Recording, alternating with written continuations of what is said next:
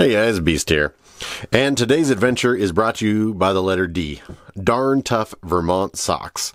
Something I never thought I would actually be doing a review on. But I want to ask yourself and think about it just a second about investing in yourself and into your adventures. Now, certainly with some of the jobs that I've had in the last few years, namely, I picked these up during wildland fire season. I'd bought some other nice high-quality socks. They were over $10, $10 to $20, and they really lasted me about one season before they started wearing out. With wildland fire, you have to have at least 14 pairs of socks for 14 days, up to 21 if you're going to be pushed out that far. So after I received one of my checks a couple of years ago, I decided to invest in myself and pick up some good quality socks. Now, these are sort of a hiking blend. They've got all sorts of fun, different versions. Merino wool, we'll talk about the blend here in a second. But I want to give you a quick cut to what happens when somebody like me, who's very active and outside all the time with varying jobs, from Antarctica to wildland fire to motorcycles, what happens to socks after a couple years of use. Hey guys, well here's one of the pairs I've had for a couple years now.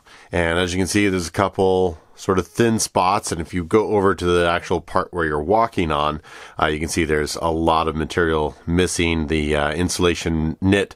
You're left with just the sort of the thin material that the sock is actually built upon. There are a couple holes. There's one in the heel. Yep, one in the heel here. Now I've got several pairs of these. Well, there you have it, guys. Pretty painless. Sent them in. I think the receipt said they received them on the 25th of May. Today is the 2nd of June. So in just over a week's turnaround, brand new pairs of socks. It should last me another 2 years. And you can see, nice, brand new, full insulation. So I realize they're a little bit higher price off the bat. They do have obviously different colorways and brands, especially in the women's department. They even matched the colors that I had sent them, which I really didn't care about. So a couple chocolates, a couple green tips, a couple gray ones. I think those are the same ones, the blue ones, yep. So I wasn't even too worried about that as a man, but of course as a lady, they've got some fun colors and things going on in here. But yeah. Very cool. Highly recommend. Darn Tough Socks. We'll be all set for the Arctic season. Lots of hiking, looking for polar bears this season. So I'll put them through the paces again, and we'll see you down the road. Thanks for watching, everyone.